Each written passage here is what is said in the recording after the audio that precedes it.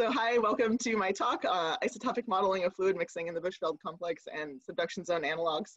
Some of you may have heard some parts of the story previously from Alan Boudreau, so hopefully you don't mind hearing some parts again. I'm going to be focusing on the concept of Bushveld fluid circulation primarily from an isotopic perspective.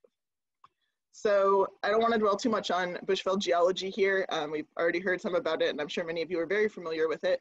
But I do want to focus in on the extensive metamorphic aureole below the complex. There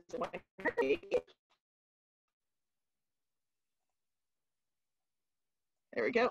So the extensive metamorphic aureole below the complex. The aureole hasn't often been very emphasized in work on the Bushveld complex, but it does have important implications for the complex's formation. This aureole is often quite thick, obviously formed during the emplacement of the complex into the previously unmetamorphosed sedimentary rock. And the model for Bushveld formation that I'm going to be discussing today focuses on the injection of fluids into the crystallizing main zone prior to the introduction of upper zone magmas to the complex. So going a little bit into the case for fluids here, the fluids that I'm talking about today would originate from the dehydration of the country rock. In the figure on the slide, we see the progressive loss of H2O in a peelite undergoing prograde metamorphism as a function of temperature at 3 kilobars pressure. Sediments at Bushveld were previously unmetamorphosed, so they had about 3 weight percent H2O available.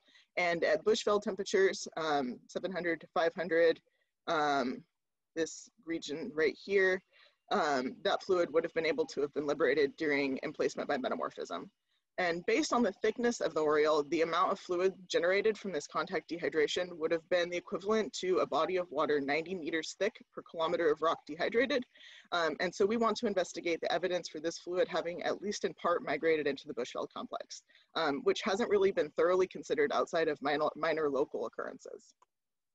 So there are a few features in the field that are suggestive of fluids that I'm going to discuss right now. First being the breccia pipe, which is located in the critical zone. You can see it in large scale here in this figure labeled A, and it's been interpreted to have formed by rapid upward movement of overpressured fluid. In B, down in this corner, we can see blocks that are brought up from the lower critical zone and the lower zone. In general, the larger blocks are concentrated in the central part of the breccia pipe where the fluid velocity should be the highest, and they're aligned parallel to the axis of the pipe, which is consistent with rapid fluid-driven emplacement. A comparison to this pipe might be gas blowout pipes or that occur in sedimentary basins, which are on the scale of kilometers. We also have a series of footwall, upwarp dome, and trough-like structures that have been mapped at Bushveld. These structures have the ability to channel fluids into the upwarped regions. Previously, these structures have been suggested to be diapiric in nature. That's basically related to density differences between the mafic complex and the underlying sedimentary rock that create instabilities in the sedimentary rock that lead to diapiric upwelling. And these diapirs are most common in the eastern Bushveld, where it intruded a sedimentary sequence that had not previously been heated, so there was more fluid available to form these features. And what's shown on this slide is a cross-section example of one of those floor rock diapirs intruding through the marginal zone, the lower zone, and the critical zone. And you can see the country rock outcropping there at the top. So last but not least, and the primary focus of what I'm going to be talking about today is the geochemical evidence for this, particularly isotopic variations. Major zones of the Bushveld complex are characterized by distinct isotopic variations, both on a large scale and a small scale. Below the upper zone, isotopic disequilibrium is common within a single grain. You have core rim variations and between different minerals. Then in the upper zone, isotopes are pretty consistent at the mineral scale and for bulk rock. Because the model we're discussing here involves the injection of fluids before the addition of upper zone magmas, the isotopic disequilibrium in the main zone and below and the relative consistency of isotopes in the upper zone would be expected in our model. In this study, what we're basically doing is examining previously published Bushveld isotopic data to determine if the fluids released from Bushveld country rock could be responsible for the variations that we observe. So basically what we're showing here are we're using previously published literature to create 2 component mixing diagrams that highlight the amount of fluid that's required to move the parental composition to a more main zone isotopic composition. The elemental concentrations that we use for the fluid are based on a variety of fluid inclusion data and research on fluid mobilization, not just from Bushveld, but from a wide variety of different igneous area or intrusions and morb and things like that, just in general to figure out what a fluid could scavenge from a sedimentary rock. The isotopic signatures that we use for the fluid are based on measurements from the sedimentary rock around the complex. Because there's a little bit of uncertainty about what the fluid exactly would have looked like, we'll show a range of mixing lines for these systems to display the impact of minor compositional changes of the fluid on the model. Our parental magma assumptions vary depending on what data we actually have available. We try to use the B3 sill or marginal zone data where possible, but sometimes we have to use like a komatiite as a parent when that data is just not there. Here we show strontium neodymium mixing. Again, B3 sill, our average main zone will always be this green color, and then our mixing lines going towards the fluid that's off this plot, because otherwise it would be a little too small.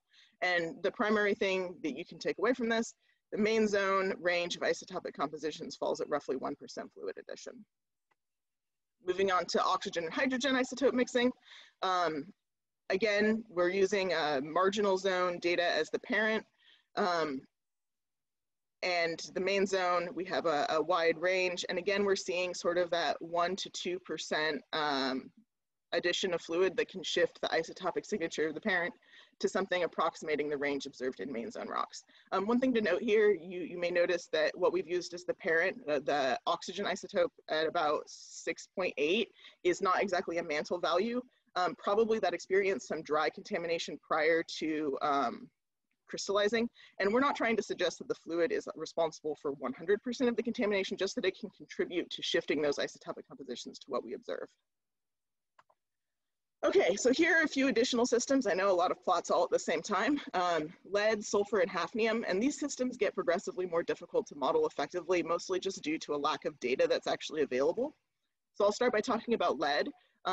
Lead contents in a Bushveld parental magma would be pretty low.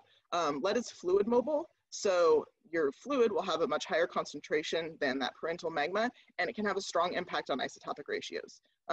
Lead mixing calculations are a little bit complicated because of uranium and lead mobility and because of radiogenic ingrowth. So it's a little bit hard to know exactly what that isotopic character of the fluid would have looked like so long ago. But what's clear in the mixing plot that we have in the upper left for lead is that the fluid presents a strong control on the lead isotopes in the complex because you only need a small amount of fluid, much less than 1%, to actually generate those main zone values. And again, that's just because of the relative concentrations of lead in the fluid versus the parental magma.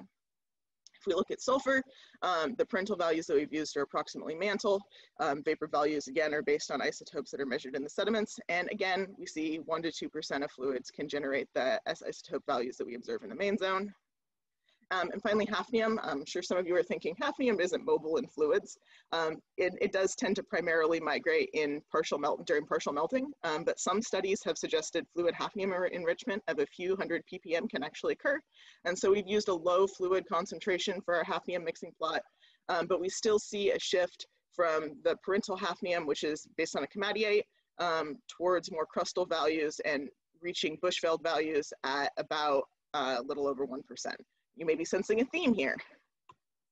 What these plots are indicating in general is that adding 1 to 2% of a country fluid to the parental magma can pull the isotopic compositions of the parent towards what we're observing in main zone samples.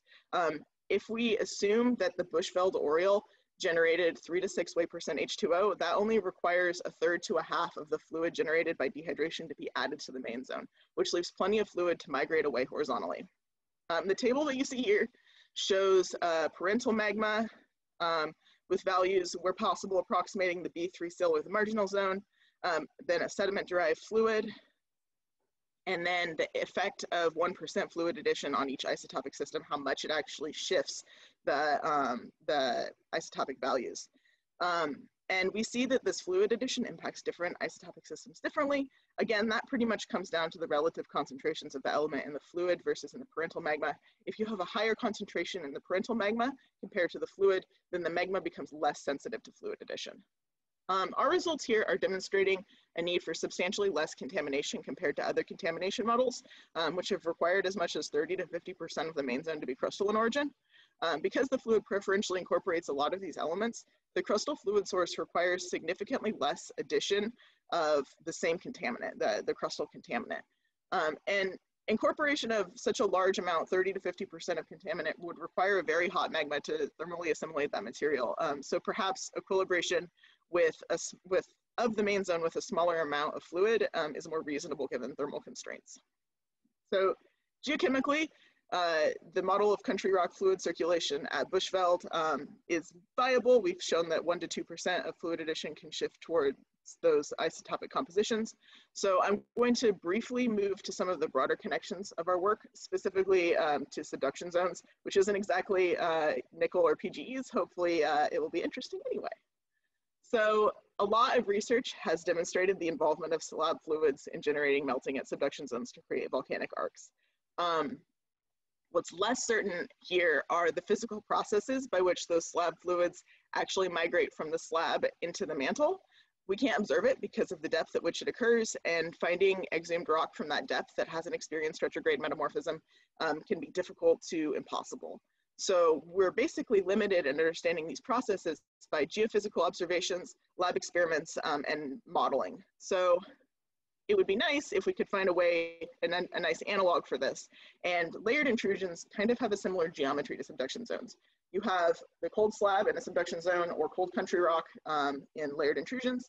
It's then overlain by hot mantle or the incoming magma that form the Bushveld complex in this case. Bushveld complex, as I discussed early on, has evidence of diapirs that help to inject that fluid into the main zone. And comparatively, one model for fluid migration into the mantle from subduction zones suggests the generation of mantle diapirs was responsible. And in both cases, those diapirs are generated by instabilities because of density differences between the slab and the overriding mantle or the overriding magma.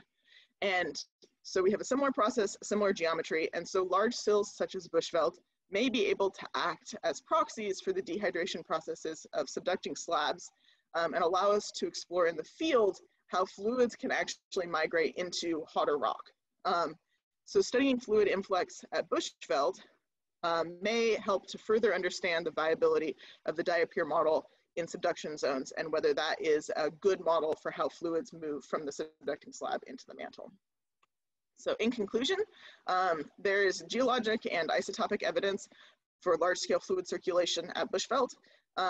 The dehydration of country rock releases fluids that can alter the isotopic compositions of the Bushveld magmas to more main zone-like compositions with much less required fluid compared to the amount of crustal material that would need to be assimilated to achieve similar isotopic signatures. And finally, as a broader connection, diapir formation at Bushveld has some similarities to diapir models for fluid migration in subduction zones, which may help us to better understand the physical processes that cause melting above subduction zones. So for more information about this, feel free to check out our paper that goes into more details about the isotopic modeling that we did, as well as more details about the subduction zone part, or feel free to email me with any questions. Thank you.